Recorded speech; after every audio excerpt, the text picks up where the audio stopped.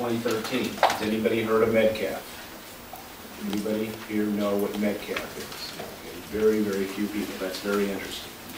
April 16, 2013, there were a number of individuals, middle of the night, went outside the fence of a very large power station 3 miles south of San Jose, fired 120 rounds through the fence into 17 transformers and knocked out those transformers. They haven't been caught. You have no idea who they are.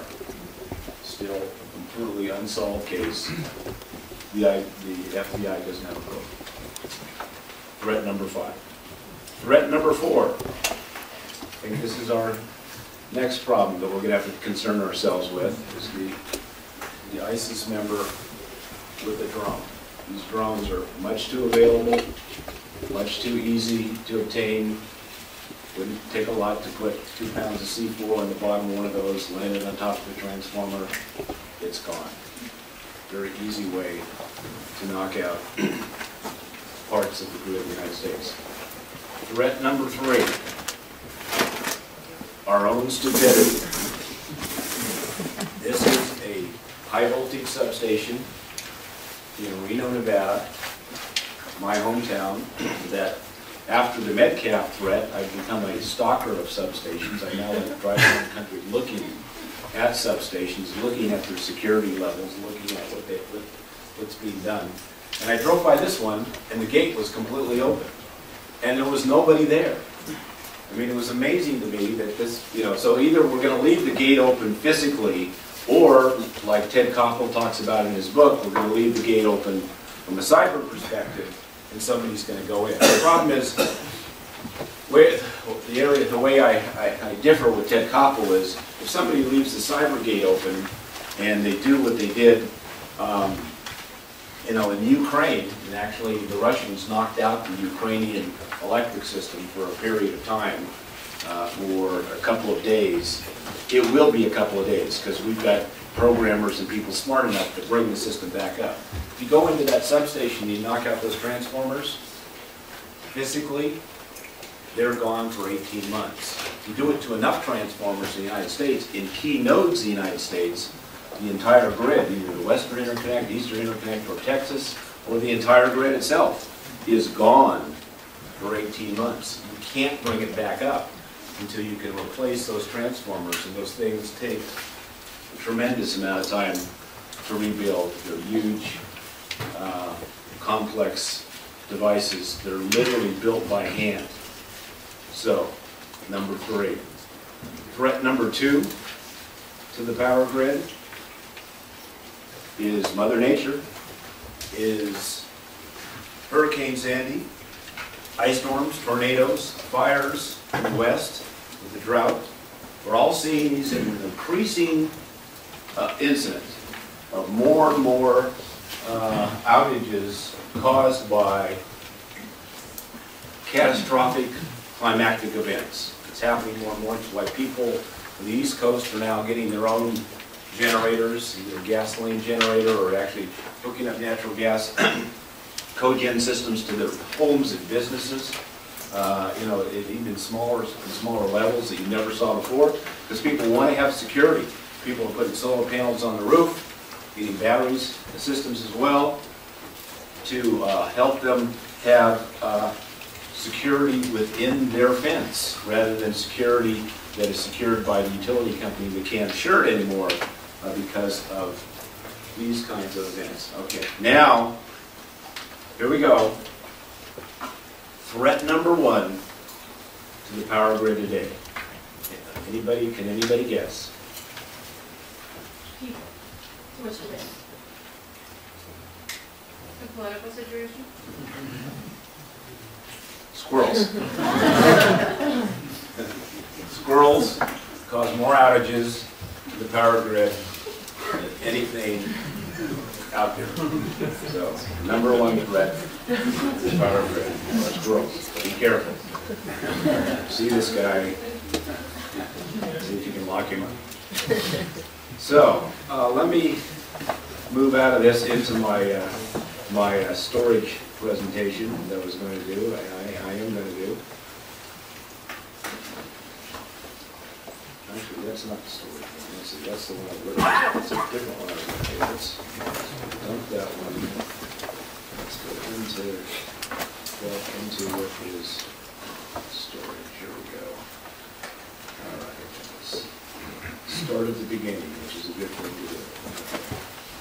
So, yes, got a question. Yes, sir. So, I was at a NATO meeting 15 years ago. A NATO meeting 15 years ago? Yeah, and much of what you just said was bar conversation Yes. for all over the world. Yes. So, I presume a lot of planning has been done over the last 15 years to protect against these threats you just outlined. And that's the question. Yeah. No. Let me tell you what has been done. When this event at MedCap happened, prior to that event, and I was at FERC, I was the chairman of FERC. This was, as I say, April 2013. And let me just take about a 5-minute diversion here that I think is probably worth it, important based upon your interest.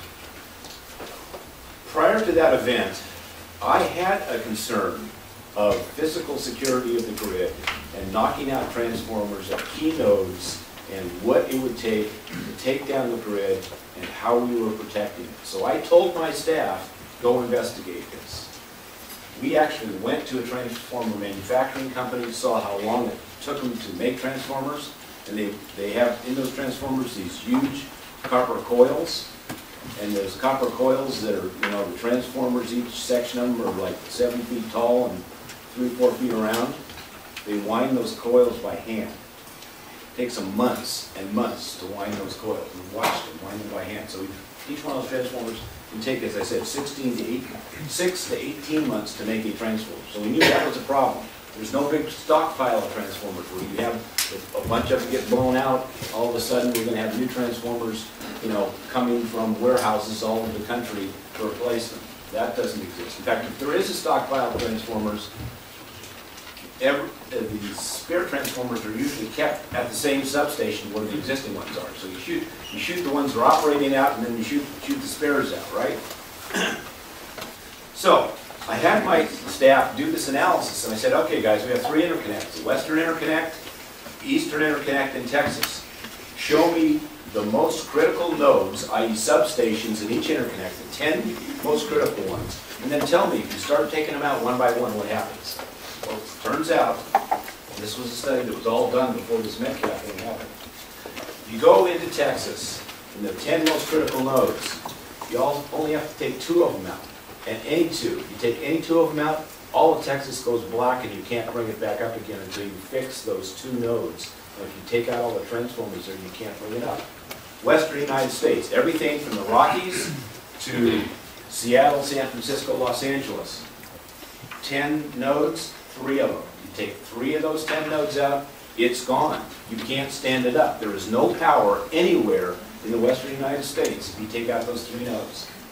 Eastern United States, a little better situation, 4. You take out 4 of the 10 nodes, it's gone. It's done. If you did this, 9 nodes in the United States, you could ultimately take down the entire United States, and you could take it down for 6 to 18 months with no power.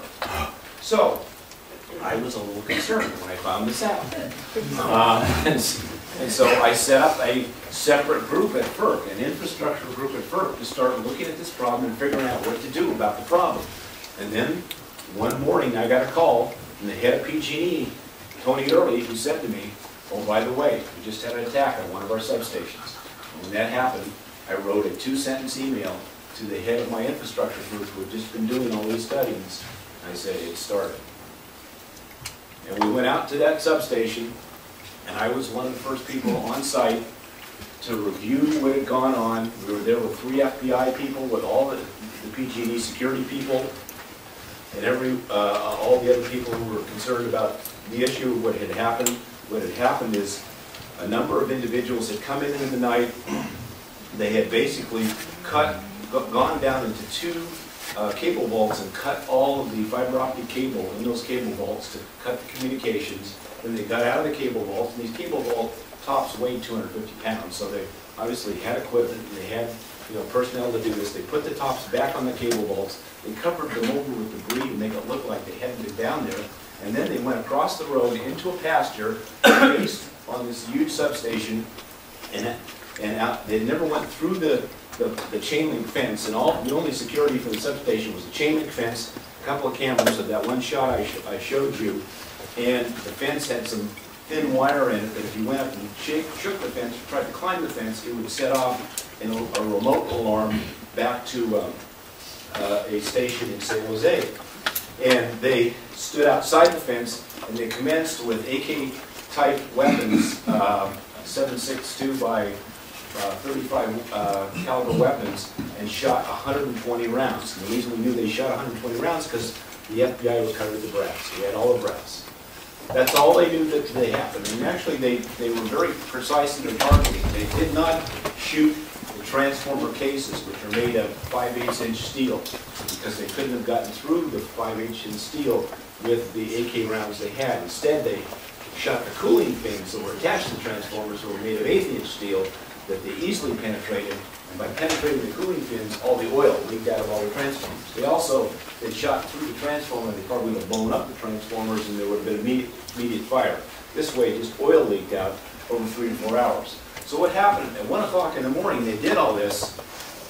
PG&E saw that the alarms were going off in their fence, and they thought, well, it must be wind or something. They didn't do anything. But down the road, about 800 yards, there was a power plant that was staffed 24 hours a day, not by PG&E. It was owned by a separate merchant group. And the guy who was at the power plant heard these sounds, and he thought it was firecrackers or gunfire or whatever. He called the police. The police came out there. The firing had gone on for 19 minutes. The police came out there.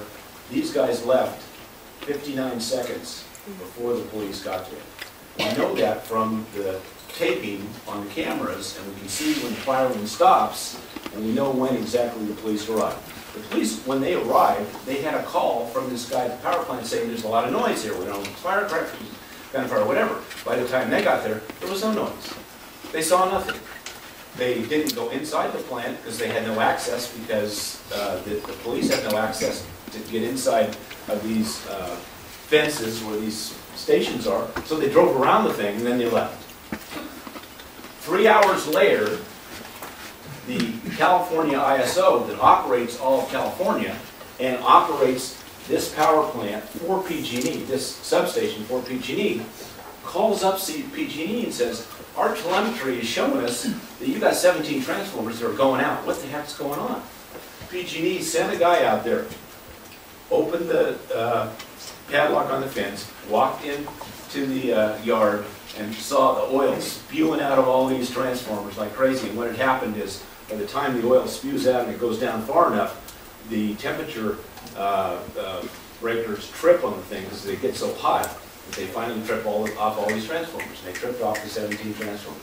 He went out, he locked the gate, and called the police. So when we got there, the FBI and the PG&E people were talking, well, this must be a disgruntled employee, and blah, blah, blah. And we started looking into past employee records. And so I happened to take with me 3 guys from Dahlgren Naval Station in Maryland, Dahlgren, Maryland, outside of D.C., to come with me to analyze the situation. And they all trained Navy SEALs to go and attack infrastructure in other places. And so I had this Navy SEAL trainer walk around and walk through the whole facility, walk outside the fence, see the targeting positions where these guys stood and moved very precisely in these different positions to be able to fire into all these transformers, and looked at the brass, looked at all the other evidence, and we went back into this training hut and sat down with the FBI guys and all the PG&E guys, and I turned to my Dahlgren guys and I said, so what do you think happened? And they said, here's what happened. Somebody put together a targeting package, just like we would put together a targeting package for a Navy SEAL team, and then they turned it over to a group of individuals who were very highly trained and extremely competent, knew exactly what they were doing, knew exactly how to target what they were targeting. That's what happened.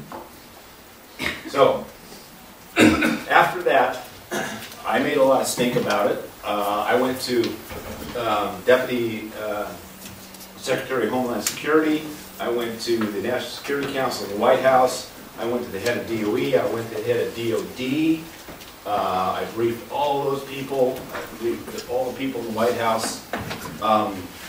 Homeland Security said, well, we'll do some training sessions around the country. We'll do 8 or 10 training sessions and talk to people about better coordination with local law enforcement. I said, you've got to protect these systems. You've got to protect these facilities.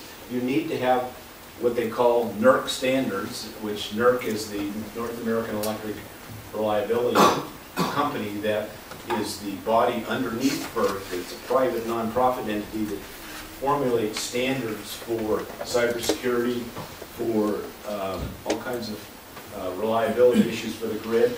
You got to do something about this. And there was actually then a Wall Street Journal article where I provided some information to the Wall Street Journal for Rebecca Smith that came out several months after, or actually almost a year after the Metcalf incident. And finally, after all that, then FERC, the then chairman of FERC, decided to order NERC to promulgate physical rules for physical security for the grid. And she did that. Cheryl Flood told NERC ultimately to do that. And then they've been put in place, and now they have to be implemented. So hopefully the utilities are doing something. But if you go to most of these substations, most of them have chain fences and cameras that are usually in-facing, not out-facing, and that's about the total sum of security that goes on. So, yes. Is there any federal agency that can actually set rules, not just standards, which tend to be voluntary? There's no agency that can set a mandatory rule except for FERC, and the rules that FERC sets on the authority over these infrastructure, these utilities, have to be rules that FERC doesn't write. It's a really bizarre structure. The structure is that under the federal law that was passed in 2008, 2005 Energy Policy Act, reliability was made mandatory in this country for the first time. It was made mandatory because we had a 2003 blackout. The blackout happened in half the Northeast, so Congress said, oh shit, we got to do something here. And so they passed a law in 2005. The law in 2005 said, we'll make FERC the responsible entity for enforcing rules about reliability. But the industry said, oh no, we can't have FERC write the rules though, because they don't know anything about the system and how it works. So we'll have them defer to a nonprofit agency that has stakeholders composed of utility executives that come in and write the rules for FERC. So FERC can't write the rules. The rules are written by the industry. Then they submit those rules to FERC, and FERC has two options. They can either pass the rule and enforce it, or they can send it back. They can't change a period, they can't change a comma, they can't change one word or one letter of the rule. All they can do is tell NERC, we didn't really like what you did, try it again. And that can go around and around and around for years and years and years. So it's a really broken process, and it's really not good, but yes. Yeah, as a regulator, how do you balance a great awareness to spur action within the regulatory community and I guess the need to kind of keep a lot of these matters on the hush hush list? It sounds like the relative value of some of these just coupled transformers should be classified. Not Yeah. released to the public. None of this has been classified, none of it was made secret in any way. I don't disclose the location of those 10 critical substations in each grid area of the country, each sub area, but you could probably take 5 12-year-olds and set them down in a room with Google Maps and say, go find these substations, this is what a substation looks like, and find the ones that have the most wires going into them. And they would probably within a half an hour find all the critical substations in each one of the interconnects. I mean, it's really not very difficult to do, unfortunately, because we have Google Maps, we have that that information and that access and that ability to do those kinds of things. And so, you know, it is a balancing act. And the other issue is, you know, how do you protect the grid if you have a known threat or vulnerability? What if I knew, if I was chairman of FERC, and I knew tomorrow there was going to be attack on potentially these 5 areas? I, as a chairman of FERC, even though I have those NERC rules, those physical standard rules in place, have no authority to order a utility to do anything. I can call up and say, you better be careful, you better watch out, your security team's in what, I can suggest things to them, but I have no authority to order them to do anything if there is a known threat or vulnerability that's about to happen. In fact, I suggested to Congress at least 4 or 5 times to change the law to ensure that if there is a known threat or vulnerability that could be communicated to the owner of this infrastructure, the investor-owned utility owned the infrastructure, and that it would be enforceable whatever was communicated to them that was recommended to be done to mitigate that known threat or vulnerability. But there is no process to do that. Homeland Security does not have the authority. They just throw up their hands. They disavow any authority to do anything with respect to this. The FBI does not. FBI investigates after the fact, after bad things happen. And then you can certainly try to stop people who, if they have information, somebody's got a plot, they're trying to do something bad to us. Certainly they have deterred and avoided a lot of terrorist activity in this country. I've got to give the FBI a lot of credit. There's no question about that. But there's nobody who really has the authority to order the utility to do anything, with the exception of these new physical rules, and that's kind of a long-term thing where they're looking at, you know, what they've put in place and what they need to put in place in the long term. Question? Yeah, just following up on that. So I was actually working in the California legislature when the Metcalf incident happened, and the member I worked for, his district abutted as the San Jose area. And I did work on this issue in specific, so I remember there was a lot of chatter about it at the legislative level. I think there may have been an info hearing, and I was wondering if there's any authority at the state legislative level to... There possibly is authority at the State Public Utility Commission level. They may have some authority to order a utility to do a certain thing. They would then provide them with cost recovery to do that as well. To say, you spend $2 million to protect the substation, we'll give you a return to do that. They can do that, but states have not taken that up, to my knowledge, in any place. Yes? You mentioned weather effects, but you didn't talk about solar eruptions and things like that. Yes, EMF, yeah, that is electromagnetic fields, and EMP, electromagnetic pulse, which can come from solar storms, can come from a high-level nuclear detonation as well. That is a threat. There's no question. It's probably number 6 on the list, but yes, but it is a threat. In fact, FERC is developing a rule to address that, and it can be protected and mitigated. There are filters that you can put on this equipment that will stop those types of electromagnetic pulses from damaging the equipment, but it's somewhat expensive to do that on all the equipment, but certainly could be done on the critical nodes, the critical substation areas, and I believe FERC has promulgated a rule to move in that area. Anybody want to hear about storage? Yes. We're going to get there eventually. So, let's see what we're doing in storage here. Energy storage really is a multifunctional thing, and that's really part of its promise and its problem as well. If we look at size of storage here, down to 1 kilowatt, all the way going up to megawatts, hundreds of megawatts, and you look at then the duration of the storage as far as its ability to put out energy and capacity into the system from seconds to minutes, you can see that there's a whole array of different kinds of chemistries, and most of these are battery chemistry storage, although here's pumped hydro here, and here's compressed air storage as well, so that's not a chemistry type storage system. Flywheels, again, are not a chemistry type storage system. But when people talk about storage, they have to first understand it's not a monolithic thing. It's not just, okay, we're going to use, a lithium battery and that's going to do everything for us. Well, it can't do everything for us. Because a lithium-ion battery is really good in sort of the seconds to minutes range. It's not really good in hours overall. And it's, good size-wise, out to megawatt or maybe a couple megawatts. Where if you really want to do multiple hours, you're going to do something like a flow battery, a vanadium flow battery, or you're going to do something like compressed air storage or pumped hydro.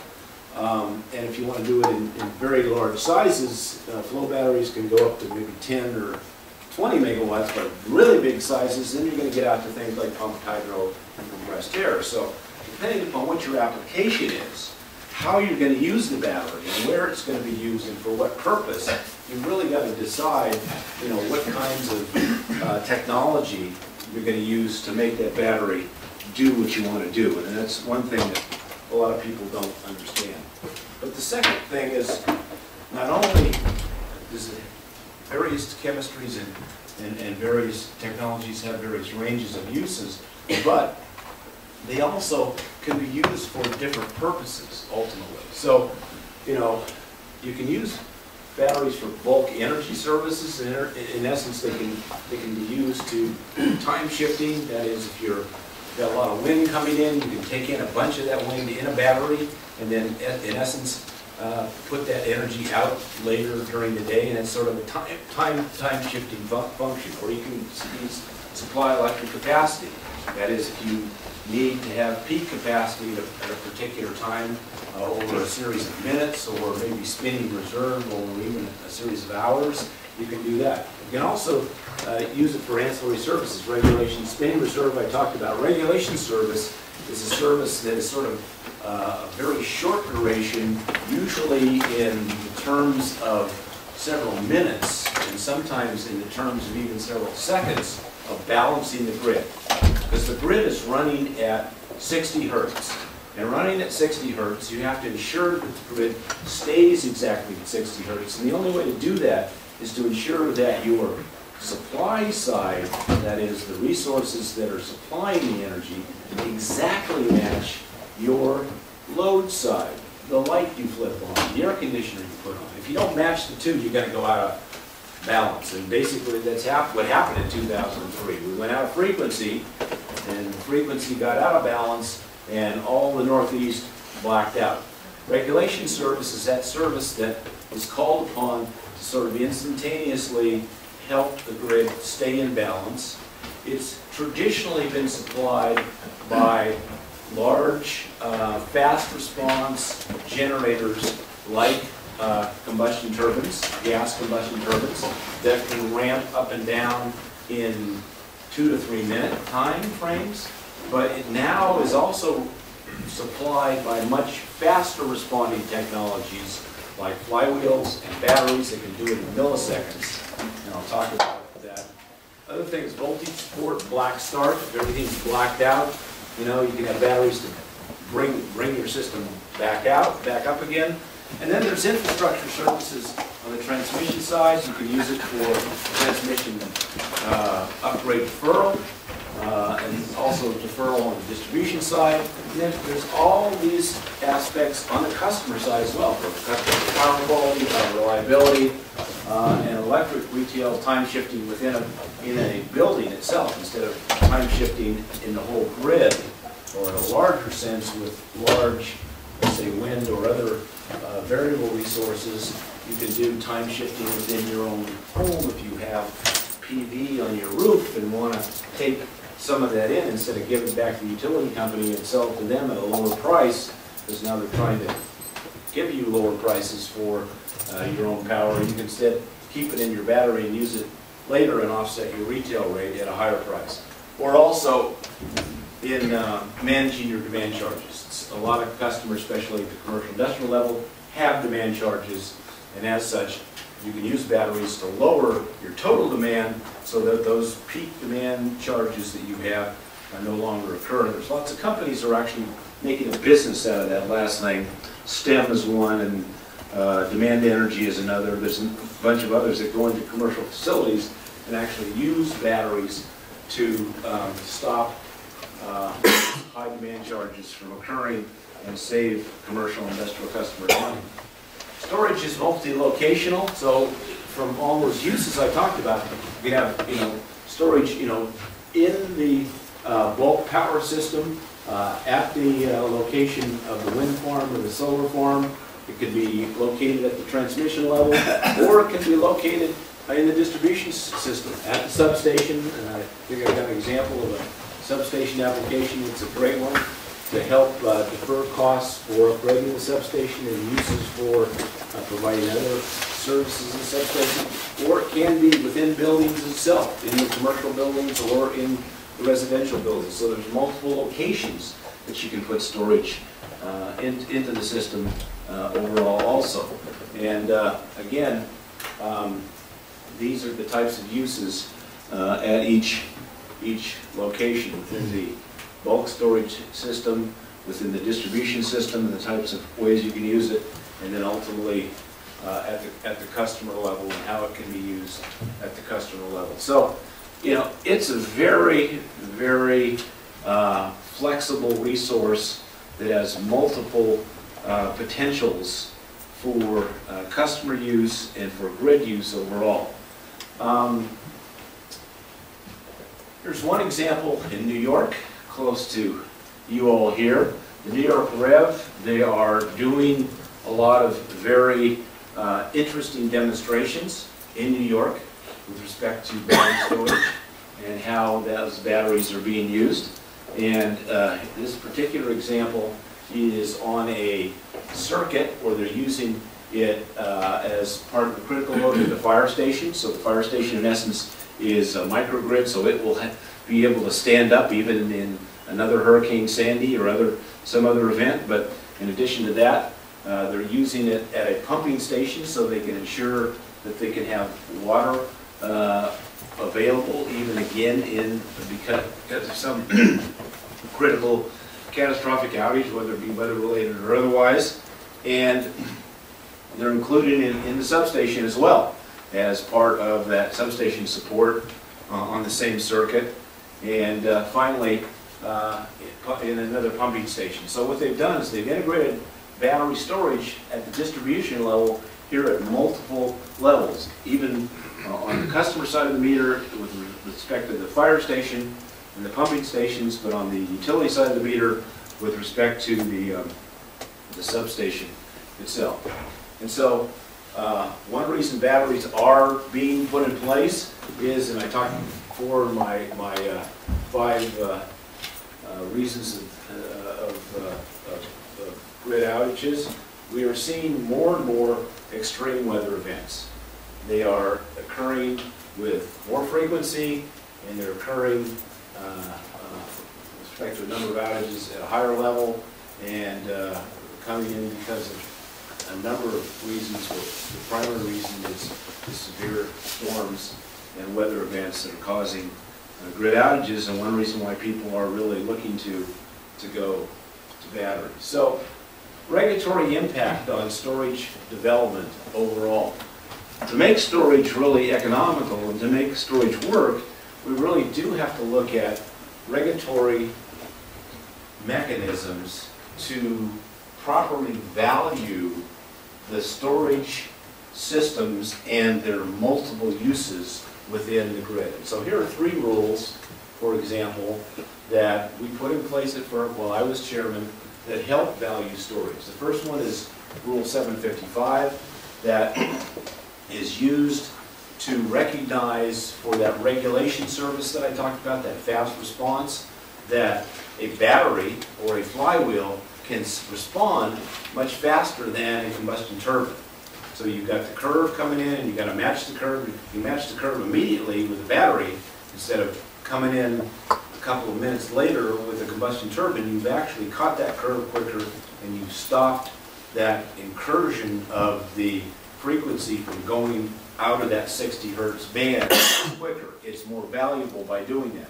We recognized that in Rule 755, and as a result, we told the RTOs, put in place rules that pay batteries, flywheels, and other fast-responding resources more money because they're providing more value to the system. So we recognized the value to the system and basically gave them value with respect to this rule. Rule 719 directs the ISOs and RTOs to accept bids from demand response and other resources like batteries for ancillary services of all kinds, not only regulation service, but spinning reserve and other services. And so again, it's just a matter of ensuring that batteries can play in the wholesale markets and have, you know, a fair opportunity to do so. And then finally, Rule 745, which was the one the Supreme Court recently upheld, that recently supported FERC's jurisdiction, basically solidified the fact that FERC can put in place rules to allow for customer-side resources like demand response, and I would argue even other resources like batteries behind the meter, that those resources can be valued and those values can be incorporated into market rules in the wholesale markets, and they can be compensated for that. So these rules all help things like batteries and storage become more valuable, and in fact be valuable in the system. That regulatory impact, let's see, I think goes on at the state level as well. Here's activities being done by the California ISO, which is a FERC, a regulated entity. They're putting in place a flexible capacity procurement rule to integrate renewables, and by doing that, they're recognizing the value of batteries in that rule. The California Public Utilities Commission has two different initiatives. One is a energy storage rulemaking for batteries overall to look at their cost effectiveness, and then they have an incentive program, the SGIP program, which basically is the big demonstration program, the 1,300 megawatt program, where there are multiple battery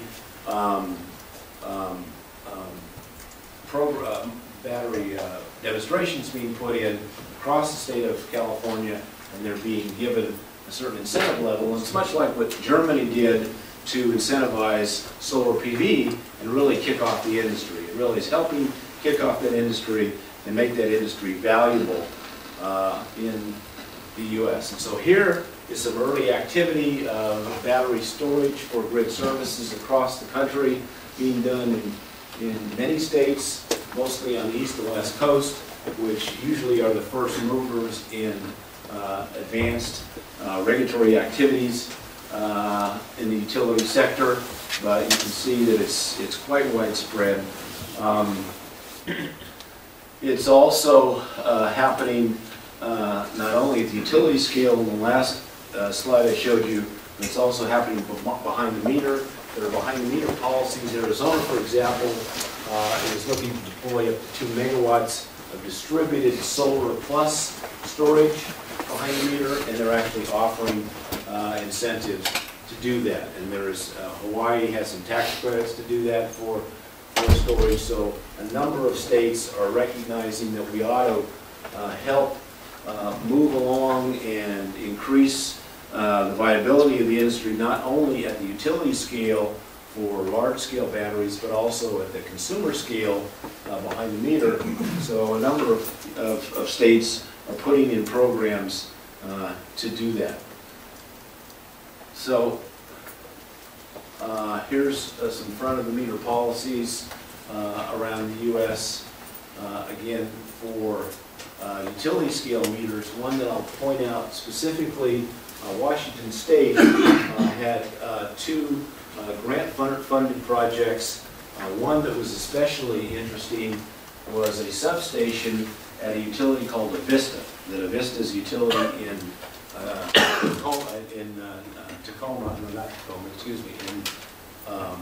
Spokane.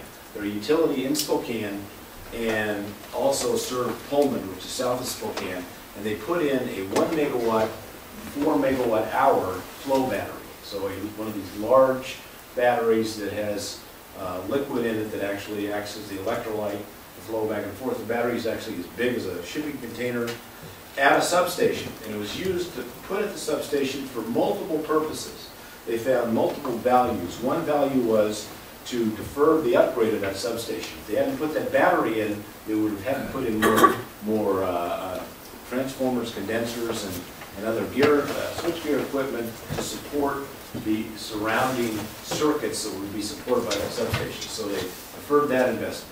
Number two, they used it for regulation service, so it was providing regulation service. It was also providing voltage control to maintain voltage in the area as well.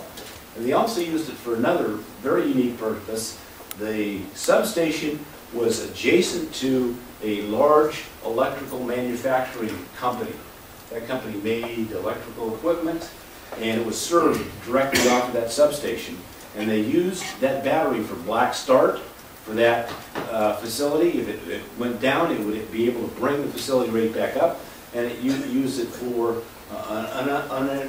uninterrupted power supply. So ultimately, it provided the backup generation for that facility that facility then didn't have to put in. So that facility shared part of those costs, and so there were multiple economic revenue streams and values that came out of that one project. And there's, as you can see, many other projects going on around the country with respect to battery storage. So here's the growth of battery storage on a capacity basis across the country from 2012 to let's see, I think we've got actual numbers probably through 2014. I think the rest is estimated ultimately, estimated numbers, but you can see the level of projected growth up to almost 1,000 megawatts of battery storage by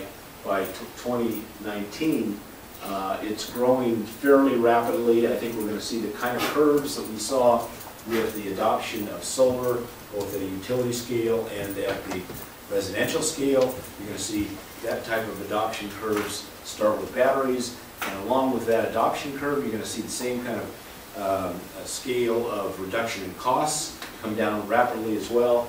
And at some point, battery storage married with PV, even at the residential level, is going to become very cost effective. It's now cost effective in Hawaii to put batteries in with solar PV. It's now cost effective in Australia to do that, based upon the rates that they have there, and also the utility costs overall. It makes sense to actually incorporate in batteries into the system in those locations. So the other thing that we're seeing is variable wind and solar resources are increasing, and battery storage can only help integrate these resources in.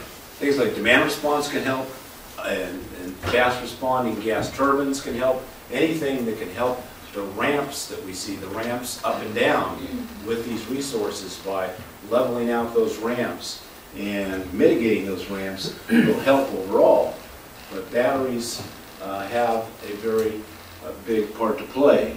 And the reason, of course, we're seeing so much wind and solar come in is because you're seeing the levelized cost of these things come down so fast. Here's the cost of solar curve versus natural gas, coal, and oil, and LNG, and you can see that solar now really is not only at parity with these other traditional fossil fuels, it's actually cheaper in the sense that they're signing solar contracts now in Nevada for less than 4 cents a kilowatt hour. You can't build a gas plant for that. You can't run and operate a gas plant for that. Similarly with wind, you're seeing, wind prices come down. Here, this is actually the solar curve. This is where pricing has come down to here. Let's see.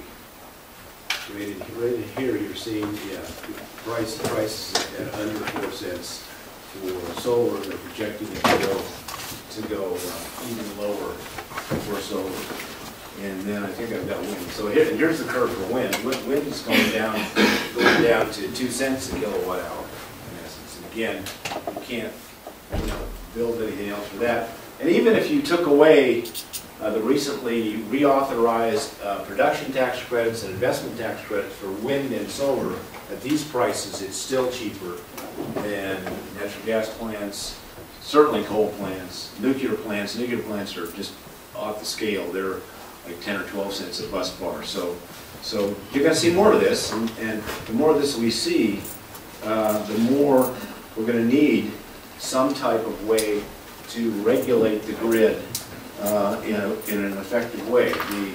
The impact of solar on the grid, this is the infamous what they call duck curve in California. And what it shows is the top part of the curve here this is a load curve over 24 hours in a typical March day, and it shows you what the load is at 12 in the morning, at midnight, and as the day goes on, and how it ultimately peaks later on in the afternoon at 6, 7 o'clock. Well, what's going to happen is this middle part, where you have a higher usage here, is all going to drop to some point ultimately in 2020 to a point where ultimately this is going to drop because of solar, because of so much solar coming in the middle of the day. Somehow the grid operator is going to have to deal with these extreme ramps, the extreme ramp down, the extreme ramp up. And this is where storage and demand response and other faster responding resources can come in and help level out these curves in ways that can make the whole system work more efficiently. So it's one thing that they're concerned about in California, how they're going to deal with the duck curve, as they call it overall. So we are seeing a lot of people come in and integrate storage with solar. These are all people that are either module makers, storage vendors, or distributors or developers. And some pretty big names here: SunPower, Sharp. We've got Solar City, I think, is in here as well. Bosch, Tesla. They're all in this space to look at how storage and solar can work together in ways that they can make the system work more effectively. Then one thing that I want to look at is microgrids and how microgrids are growing across the country. You have one here, one of the first ones here in Princeton. Here's one at the top on Alcatraz. They just put one on Alcatraz Island. The National Park Service put one there. And then here's a number of condominiums in New York that are all on, in essence, microgrid cogen systems that survived Hurricane Sandy, as you did here, and were able to keep their systems up. And I think you're going to see more and more of this trend going on. And as you do, you're going to see more storage that's going to be incorporated into those types of systems. And here is the map of microgrid systems across the country that are in put in place. I guess that's Princeton up there. And you've got more of them happening in primarily commercial and community and government buildings. But one of the big areas that you're seeing a big increase is right here in military installations. Because the military kind of knows the story that I initially told you about Metcalf, and they understand that they really don't want to rely on the main grid out there. They really want to have the ability to island their base and provide secure power to complete their mission or accomplish their mission, whatever it may be. So the U.S. military has committed to island and microgrid all of their systems in the U.S., and they're moving towards that. And so here you can see where money is being spent on microgrids and what percentages, and we've got, literally for over a 5-year period, $3.5 billion that you're going to see going into microgrid enhancement overall. So, and here's the breakdown around the country of where it's happening. You can see in the West, you see quite a bit in community university facilities and also military installations. A lot in the Southeast in military installations. Where in the Northeast, you got more public institutions and community city institutions. So it just depends upon the breakdown of where these installations are going in, but they are accelerating. And so in putting in storage, here's a Navy system that they're going to be putting in Port Humeni in California, I looked at what was interesting to me is the 4 key attributes of why they were doing this, why the military wanted to do it, and they had 4 reasons. One was they wanted to reduce their own demand charge, the demand charge that the military was paying to their utility companies, so they wanted to keep their demand down. They also wanted to be able to do load shifting, so they wanted to take high-cost power, or low-cost power, put it into their storage system, and then take it out when they would otherwise have to buy high-cost power and lower their overall power cost. And they want to do solar firming and ramp rate control, as I told you. When the solar comes off and on, they have solar on this microgrid, and so they wanted to do that. And then finally, as I mentioned to you, they want to be able to island the system. So many people who are putting in storage understand that to make it economical, you've got to look at multiple economic value streams to make this all work. And there are more streams than this because all these streams are inward-looking streams. But there are also outward-looking streams of using this system to help provide services to the wholesale grid. Under those rules I showed you from FERC, to do things like regulation service, to do things like production for the whole grid. These types of systems can be used for those purposes as well.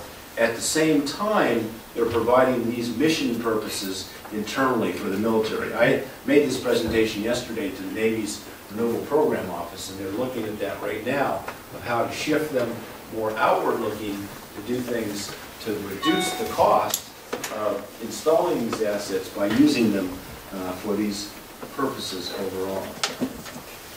So, I think I'm done, finally here. Questions? How difficult is it to uncouple this eastern grid and western grid so that if a portion of it goes down, PSE&G can just uncouple and continue to provide power, which comes from the power plant down on the coast? We looked at that. I had my engineers at FERC look at that exact issue. You would have to build DC ring buses.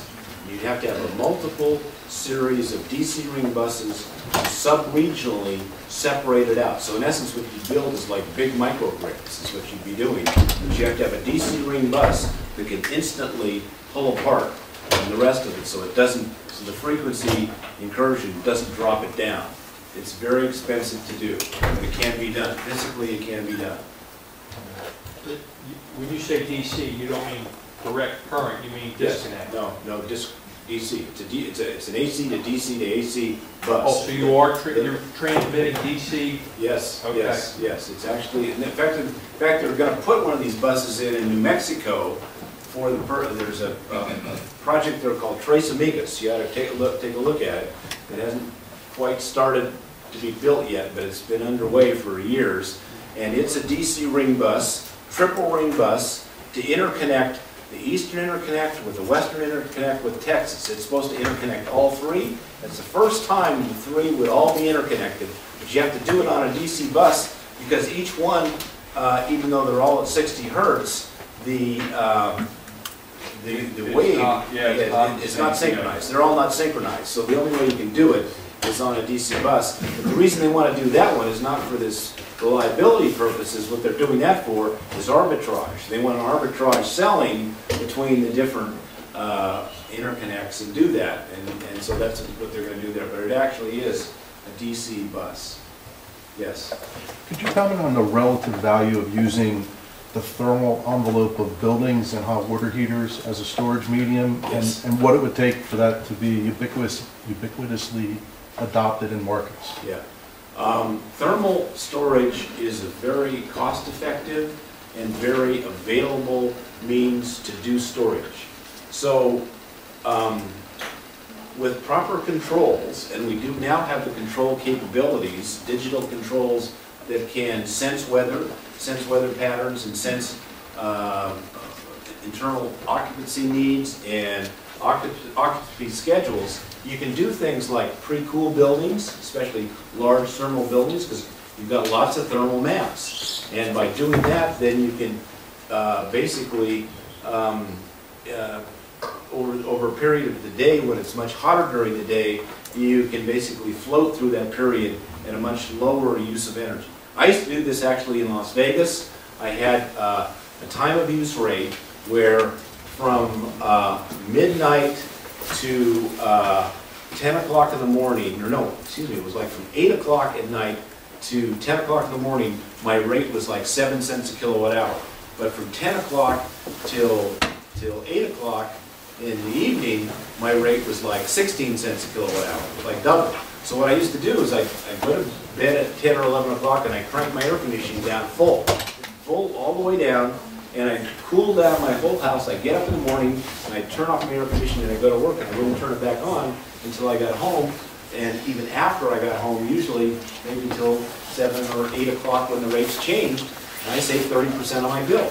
It's a very easy thing to do. It's available, but unfortunately, for whatever reason, there's not enough information about it, or there's not enough use of it. But it's a very cost-effective way to use storage, because there is thermal storage out there. And a lot of people also now are using water heaters, hot water heaters for storage, for a similar type of thing. And they're actually using water heaters to do regulation service for the grid in PJM, where you can take in power or shut the water heater off. So you can turn it on, turn it off, and by doing that you can do it very quickly, and doing it quick enough to actually provide some level, you can do, I guess, reg down, part of regulation service for the grid. And PJM is experimenting with that and can be done. So we do have lots of storage out there that's not all the sophisticated, vanadium flow, lithium this, and all of that. But it's just simple thermal mass, and if we knew how to better use it, we could save ourselves a lot of money. Yes. We take, I'm going to have to say that we need to take 2 more questions. Let's get them all let's get as many as we can on the table. You can make some final remarks, and because we're supposed to give up the room and you've got a car coming. So, Okay, good. Rob, why don't you start? Rob, go ahead. Nevada was in the news.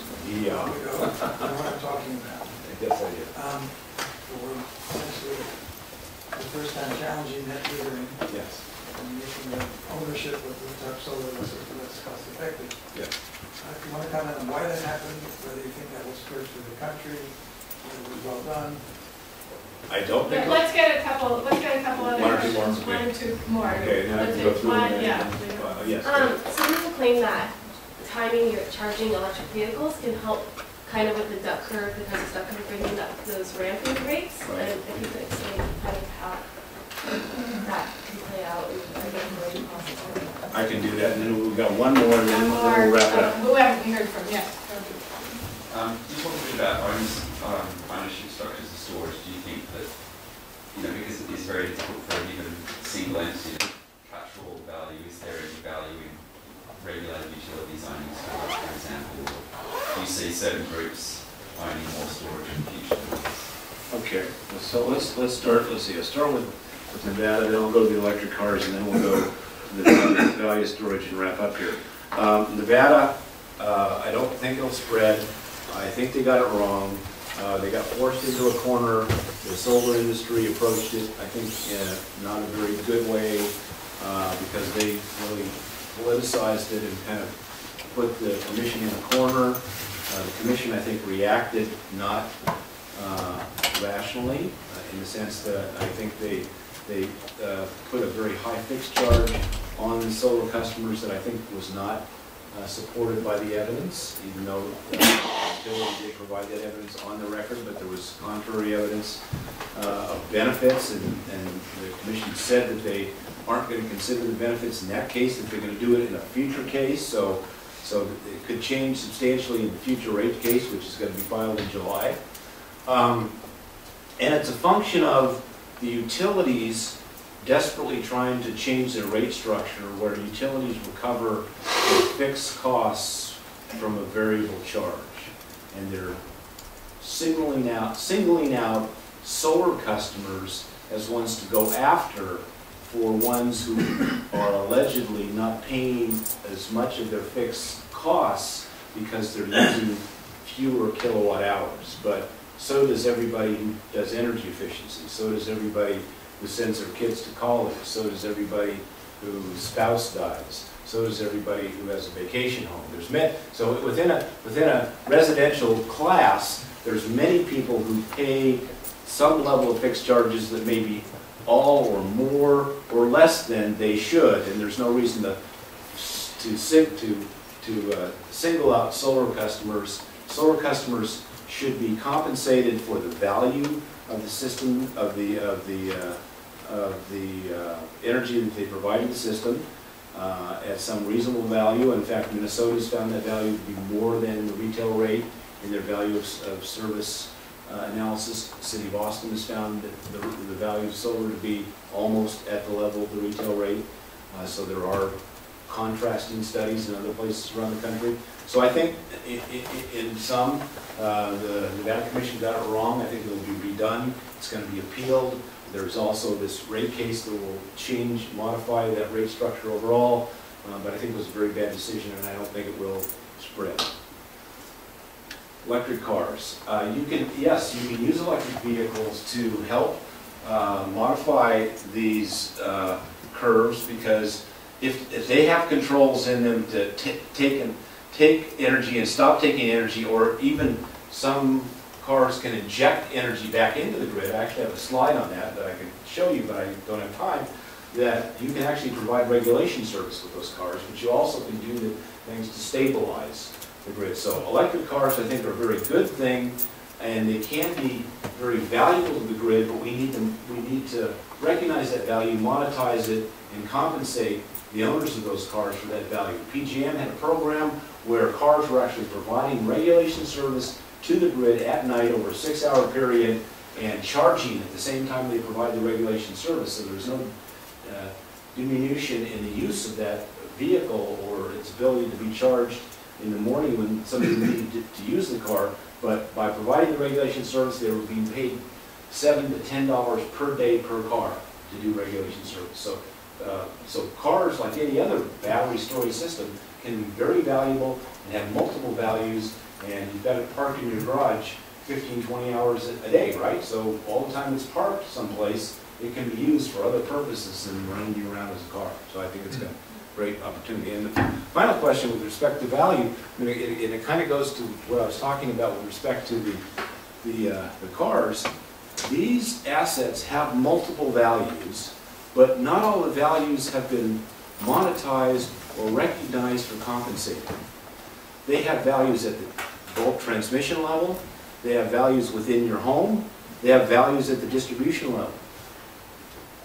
When storage is going to explode will be when we have markets or mechanisms to compensate you for all the multiple values that these storage assets can provide.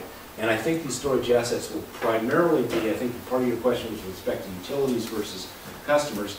I think primarily these storage assets will be owned by non-utilities, by customers, third-party aggregators, and others who will recognize these values.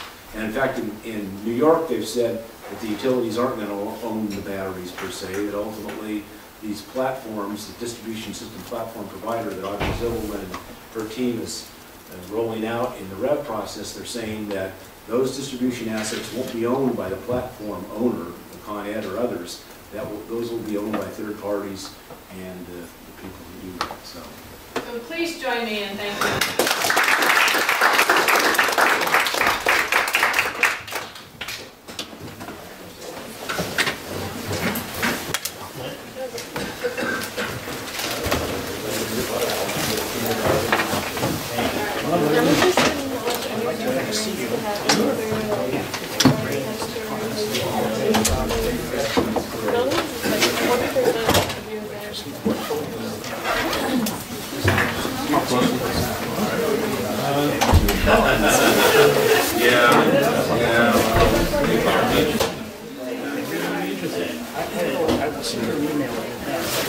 you can, but you can tell me what